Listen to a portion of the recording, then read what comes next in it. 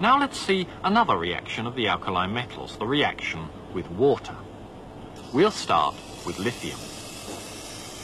The metal floats on the water and reacts with it, giving off hydrogen gas.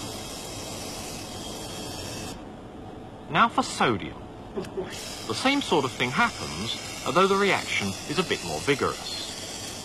All the alkali metals react with water in the same way.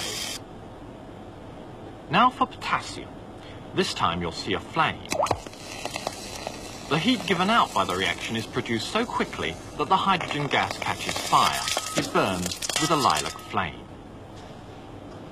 The next element is rubidium.